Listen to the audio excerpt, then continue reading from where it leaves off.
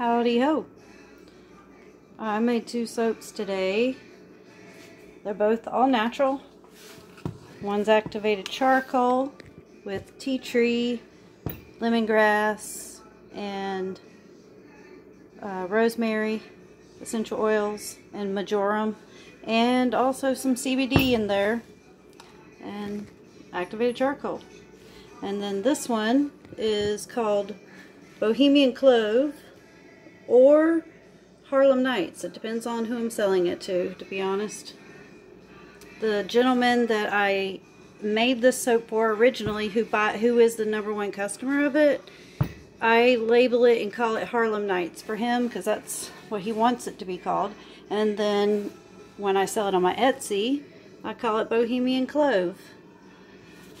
And this is a coconut milk, patchouli, clove, and nutmeg essential oils with clove powder in it, and colloidal oatmeal.